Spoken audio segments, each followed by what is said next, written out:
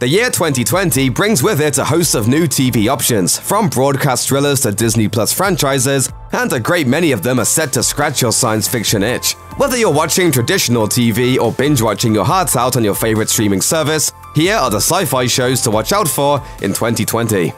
Snowpiercer took a long journey on its way to a television debut, and it was almost as wild and dramatic behind the scenes as the story being told on the show. The series is based on the 2013 film of the same name, directed by Academy Award winner Bong Joon-ho, and starring Chris Evans and Tilda Swinton, which was itself adapted from the French graphic novel that debuted in 1982. The TV development saga, meanwhile, dates all the way back to 2015. In the time since, the series has seen its original showrunner exit, its original pilot director refused to come back for reshoots, and had its network changed from TNT to TBS and then back to TNT. It's been a long ride, but now Snowpiercer is finally ready to depart on its television voyage. The Snowpiercer series is like the film and graphic novel, set several years after the world has been enveloped in ice and rendered uninhabitable. Viewers will follow the residents of a massive locomotive as it circles a snowbound world, with a focus on the various class struggles and schemes within the crude society that sprung up among the remnants of humanity. Starring Hamilton's Daveed Diggs and Oscar winner Jennifer Connelly, Snowpiercer will finally debut on TNT on May 31st, 2020.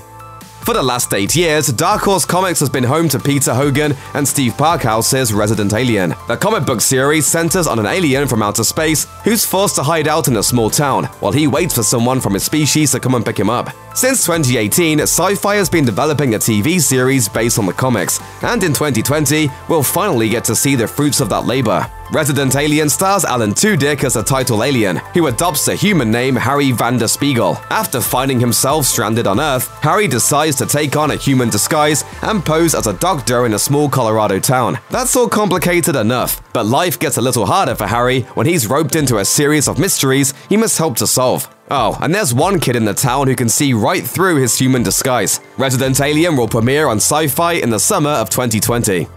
The vast collection of shows and characters known to fans as the Arrowverse just keeps expanding over at the CW. 2020 sees the flagship series that launched the small-screen universe Arrow ending its run after the death of Oliver Queen in the Crisis on Infinite Earths crossover. But that just means there's more room in the schedule for future series. Thankfully for fans who have been eager to see more of them, some of that room is going to be taken up by the Arrowverse's all-new Superman and Lois Lane. The most prevalent version of Superman in this universe, played by Tyler Hoechlin, first popped up on Supergirl, while his version of Lois Lane, played by Elizabeth Tulloch, debuted in the Elseworlds crossover event in December of 2018. In October of 2019, the CW announced that it was developing a spin-off series that would center on Hoechlin's Superman and Tulloch's Lois, fulfilling a long-standing fan wish for a new TV series about the couple of Steel. Superman and Lois does not yet have a premiere date, but we'll likely see it arriving sometime in the fall of 2020.